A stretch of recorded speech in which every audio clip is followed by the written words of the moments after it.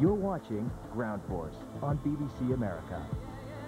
Village, but like a coiled spring, the ground force is waiting for Mary to go off to work in Norwich as normal. She hasn't a clue what's going to happen while she's away. It's all clear she's gone. It's time for the ground force team to move into her garden. This is Bee Orchid Way in the depths of Norfolk, and where once grew bee orchids, now grow new houses with new gardens. In one of them live Mary and Rob Davies. And Mary is an Irish girl from a large family, loves country gardens. We want to try and give her patch of weeds a makeover with the compliance of her husband Rob and the assistance of her sister Sinead. What a day to do it. Yeah. Couldn't have picked a better one. Well, this is it. Well, I like the view. I like the bit sort of from there up. That's glorious to be able to use that. I'm not sure about this at all, but we might be able to use some of these wildflowers here, because it does feel, doesn't it, as though you're really in the middle of the countryside, Rob? Oh, we are really, yes. I have to say that looking at your attire, it doesn't look as if you're going to be much help. Not this morning. I've got to go into work for a few hours, but I'll be back this afternoon. Don't worry about it. Promise. I promise. You won't be doing it in those shoes. Now, what about you then, Sinead? You going to stay now? I'm here, yeah. In your Irish jersey. Well, I have to get the plug in. Yeah, no, you're the best bit of green in the garden at the moment. These are the people who are going to impress you. Charlie works in a nursery. She's got sort of horticultural expertise. Right. Tommy, he's a builder come landscape contractor, and he does all the sort of heavy stuff. Well, we know a little bit about what you want in here, because we sent one of our researchers posing as a kind of nutty academic doing market research. Was Mary fooled? Oh, absolutely. It's very, very convincing. Very convincing indeed, yeah. I wanted an old house in the country, a big old house in the country, and Rob wanted a new house in the city. And so he finally persuaded me to come and look at it. And I came out and I just sort of fell in love with the view right across the countryside. And when you look at the bedroom window, that's all you see. So now, literally, we are looking at the garden Yeah. and thinking what we can do with it. For our garden, I do feel I want it to be an extension of what we see behind us, and so it just sort of will blend into one. Instead of having, like, you know, your pansies making the shape of a love heart or something, it's just wildflowers. So what I've planned for is a little square patio at the top alongside the terrace, patio down in that bottom corner which links it with the countryside, and this great sweeping S of turf with wildflowers at either side, sort of native shrubs, so that the whole thing sweeps you down and into that landscape, something like that. Does that? Yeah. Do you think she'll like it? I think she'll love it. Because we're country girls, you see. Yeah. I think the idea of a wild garden, she's going to love it. That's the theory, anyway. Yeah. We'll have to see if we can turn that into practice. Now, what do you think, then, Rob? Looks great. All right, then. Go to work. OK, I will. We'll go to work. The budget is just £750 to create a dream wildlife garden from this, just as the builders left it. A little fumitory, a wildflower. Though in this case, it is a weed. All the weed is any plant growing out of place. But we want it to become a wildflower, and I can do that by digging it up now and moving it out of the way. We're trying, if possible, to keep as many of these wildflowers, to put in bits of border so we can come over by the wall in the shade, and we'll water them in. The first sod has been dug. What we're doing here, we're going to have a raised terraced area here, but with bordered with sleepers, and then we're going to infill this with a thick solid bed with a gravel tempered into it to give it a nice finish. And the two corner pieces will be left with loose gravel. Whatever happened to the work, mate? Right, that's great, because we've now got the width of that path, and we can move down the garden with this in an S, pegging either side. It's a good idea to peg out your plan to start with, but perhaps you better supply your own pegs and not pinch somebody else's. That's short. I think you got out of bed the wrong side this morning. It's a bit crouchy, isn't it? Big grumpy. The pegs round a patio do more than just mark out its position. They're knocked in until the tops are all the same height, giving a level reference, whatever the lie of the land. If we take this as the level line, run it out there, we can excavate that little ridge there to drop that to a shallower pitch, and that will show you the face of the sleeper. That's great. I'm a lot more comfortable with that. I'm glad. so am I. If you're Right. comfortable, I'm comfortable. Magic, If you're comfortable, I'm comfortable. We're all comfortable.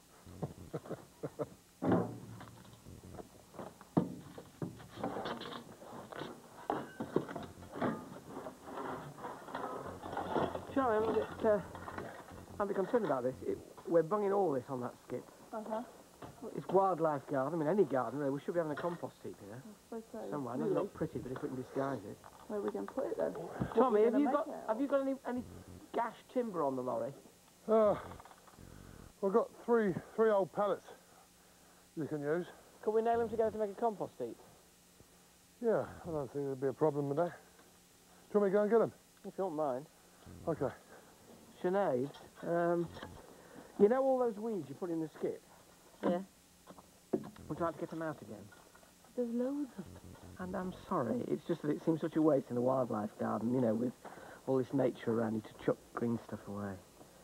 Where would you like me to put them?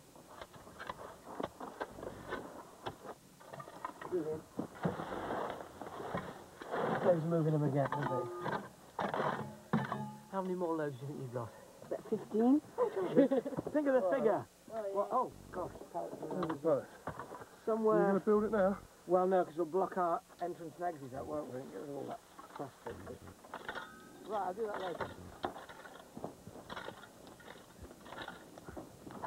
Hey! You're not back on the hill now. They're like Damon Hill, more like Jimmy Hill.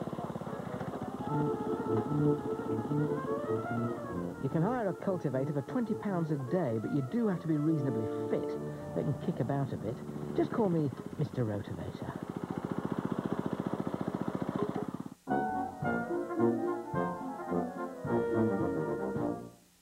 Changing Rooms, the show that inspired Trading Spaces, is back with all new shows. Off he goes. Thank you. I'm taking full responsibility and The toast of home makeover shows is back for a new series, Changing Rooms, Tuesdays from April 1st on BBC America. I believe this lady is way too old to be wearing a skirt that short. I'm sorry, this outfit does resemble one of a streetwalker. At least cover the tummy. If you have big boobs and a big tummy, don't wear a tent, because then we never see any shape at all. Your best friends won't tell you what not to wear, but we're not your best friends, and we will. So watch What Not to Wear on BBC America. Premieres Tuesday, April 1st, only on BBC America. Oh no. Oh no. Get your knees wet again. Go! Now, I mean it. Out. Off he goes. Do you think they really know what they've let themselves in for? I'm doing this. What is this? On the ceiling?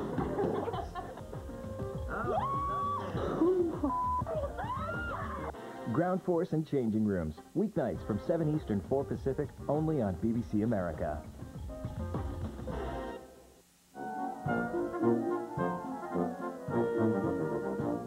Push it with your foot, prise it out, turn it over, and knock it. And if there are any roots, pull them out. Okay? Yep. You carry on for a while. We're about just over halfway through the first day, which is always a nerve-wracking time, because you're never quite sure whether you've got to get done or not. Charlie's up here what you might call selectively weeding, because we want it to look not neglected, but intendedly wild. What are you taking out? All the grass and things like stinging nettles that are going to be a bit of a problem. I know they should really have them that for the butterflies, but Well, we can leave one clump. yeah, otherwise it'd be too much. So, Got some nice stuff here? yeah, the fumage tree is beautiful, and there's a nice heartsease there. Really pretty. Now, when you're laying turf, you always work on top of what you've just laid. That way you firm it, but you don't do it with your feet, you do it with boards, so that the weight's spread and firms it evenly. Okay. And then your feeder passes you the others. It's like laying bricks. You want to stagger the joints.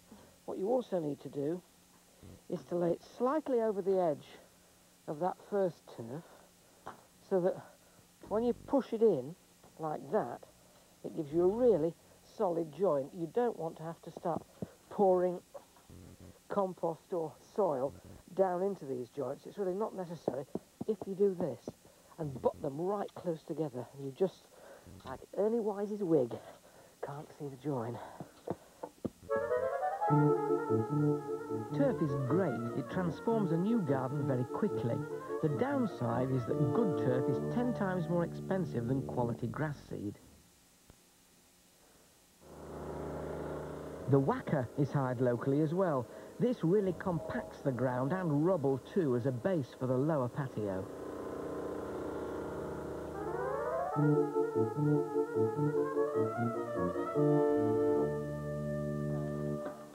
More muck, please, Charlie. Yeah, okay.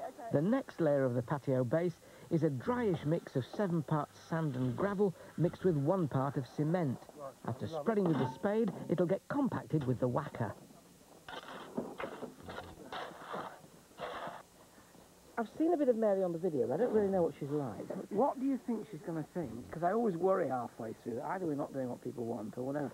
What's she going to think? She'll cry, I think, actually, because we're a pathetic family for crying. Are you really? Very sentimental Easily family. moved to tears? Yeah, very easily. Move that turf easily over there. Yep. You're very quick with that mix, you know. Well, they got this one spread and you came back with another. Well, this will probably be a little bit smaller. It's always important, you know, moments like this, just to sit down for about 20, 30 seconds and look at it and realise that you're really enjoying it, really. Yeah. Isn't it, Tommy? I said, good idea to stop and realise how much you're enjoying it. You're very good at that, Alan. Wow. What do you reckon? Good afternoon. It's amazing. Have we done enough? God, I didn't think you'd get this far today. We're getting, I don't think we did either, actually. We're quite pleased about this lawn bit. Yeah, you can see all sorts of things there. It's all very nice, but you did say when you came home... I did, didn't I? Yeah. Right, I better get changed. Well, she's been doing terribly well, so you can come and take over from there. Well, actually, it's about time she did some work around the house. Right. Go on, then. Yeah, I just want to take it all in. We've got enough watchers with Alan, thanks for Yeah, I know. I get the message now. You know, builders are 10 a penny. Right, I'll go in and do the honourable thing then. What's that? Make a cup of tea? Well, I could do that, couldn't I? Sounds like a good idea. The sleepers have now arrived and are slipped into position. What do you think? A bit more. That'll do. The concrete beds underneath help to ensure that they end up perfectly level. Look at that. Spot on.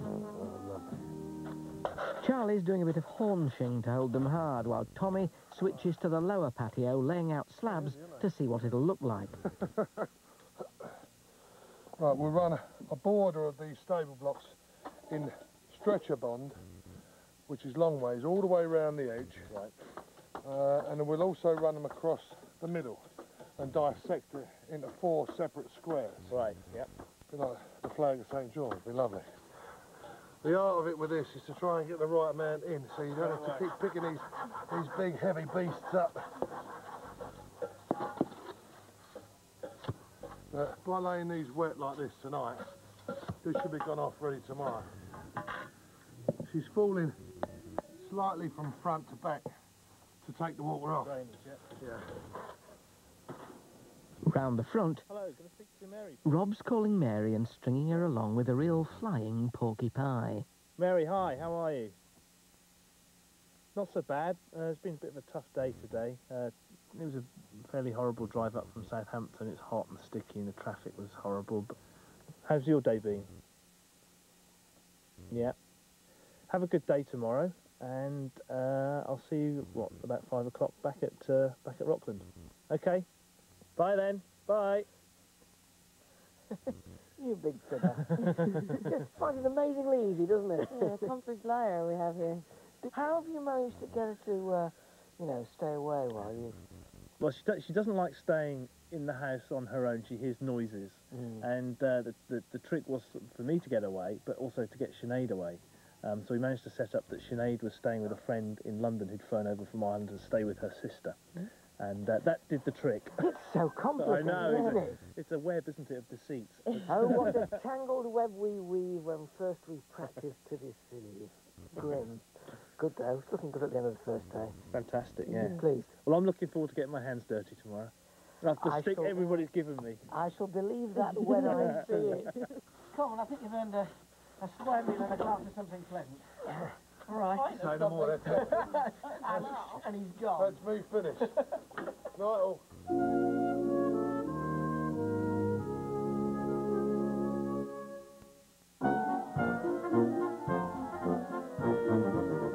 Your best friends won't tell you what not to wear, but we're not your best friends, and we will. If you're going to be a fashion victim, at least choose a fashion that suits you. So watch What Not to Wear on BBC America. Premieres Tuesday, April 1st, only on BBC America. Stay tuned for more Ground Force. Have you got a price for matte coated SRA1? If I can't see you, I can't hear you, Gav. Just tell me, will you? No, I can't hear you. I'm right here. Speak Just to me. tell If me you now. want to speak to me, and give me a ring, okay?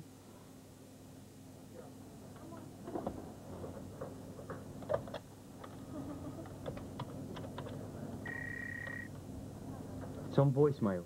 Leave a message.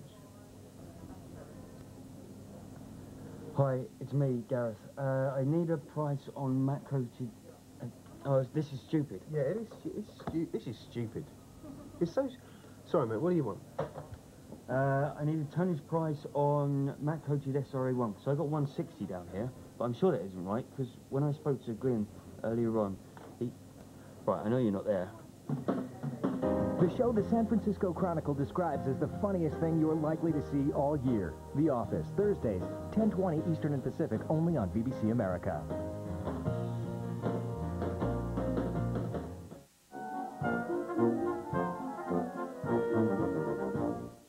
In the cold light of dawn, we're back, trying to complete Mary's dream wildlife garden before her return at 5 p.m. First job, trimming the turf into shape. Keep out, and I'll come up with you, as it were.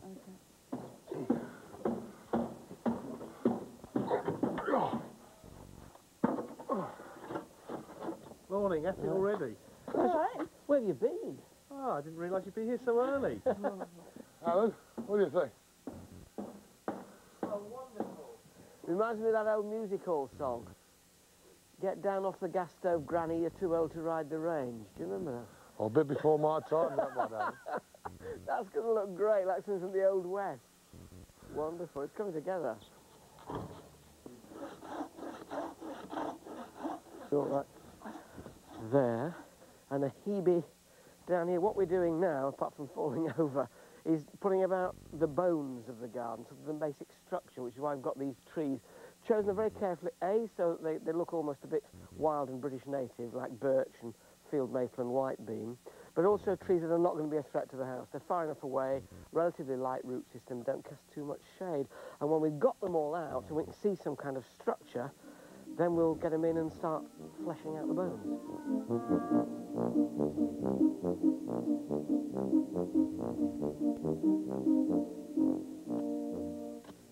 Now you may think this is rather close together to be planting birch trees, but birches, more than any other tree, look really good when they're planted in groups.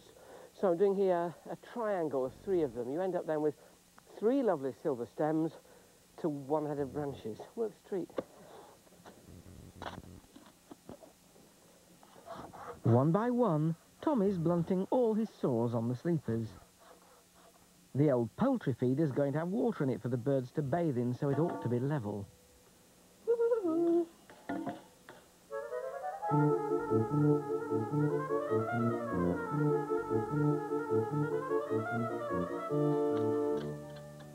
Halfway through the second and final day, it's that moment of high anxiety where you wonder if everything's going to come together on time. It does get pretty nail-biting.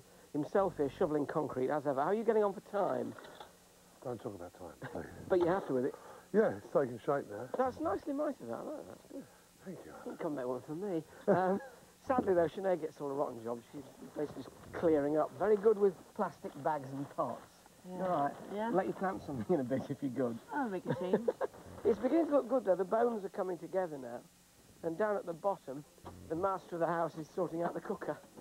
All right. Looks quite nice, isn't it? Yeah, I've a confession to make, though. I was cleaning it up and broke the end off. Lord. So we're going to have to do a bit of fixing around. Oh, the chimney up. Yeah. Fix that back on. Yeah, I think with a bit of wire around here and we'll fix it up. And but I don't want Mary coming back and saying, what's up with my cooker? exactly, yeah, that's got to be right. Brute force going on here, beating the ground into submission. Oh, You're right, Charlie. Absolutely solid here. I've got half the old building. Oh, it's looking good. When you get that white beam in, it'll be cracking. All we're going to do is to try and make the rest of the earth around these trees look something like now.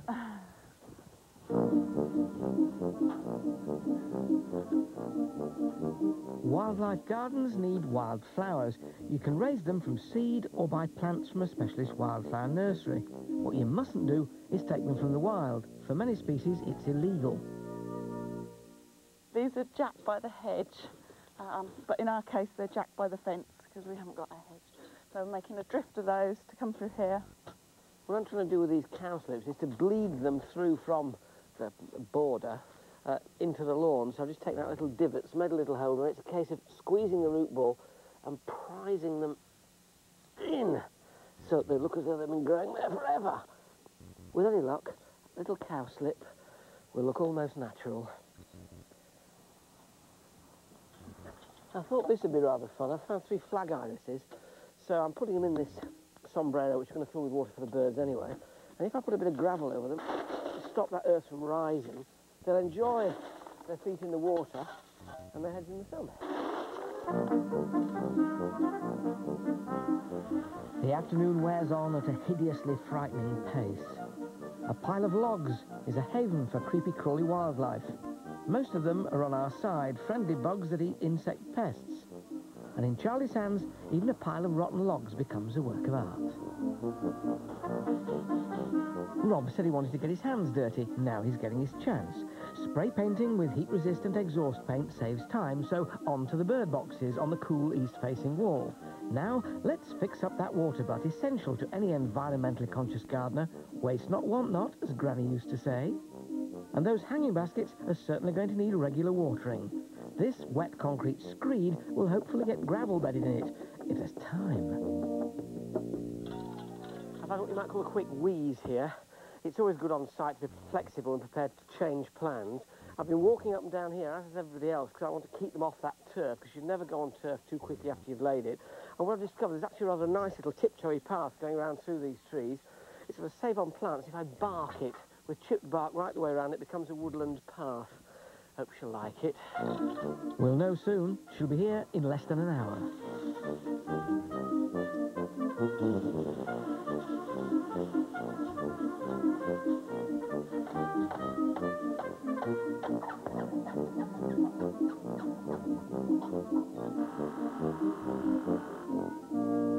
Jack, go away.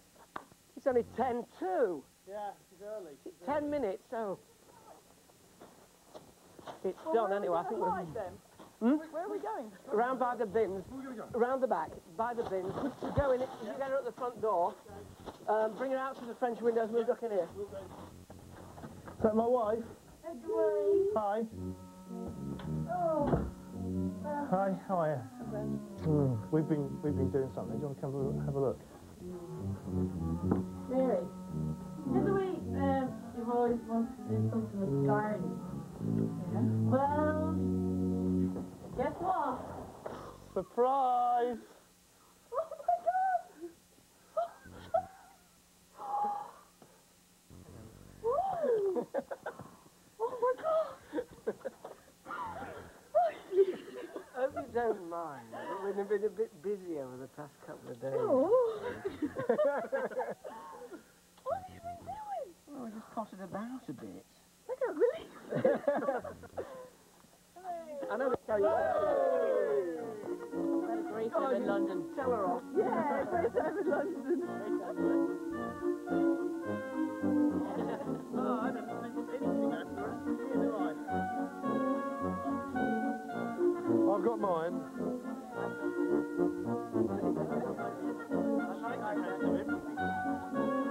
Until next time, may the ground force be with you.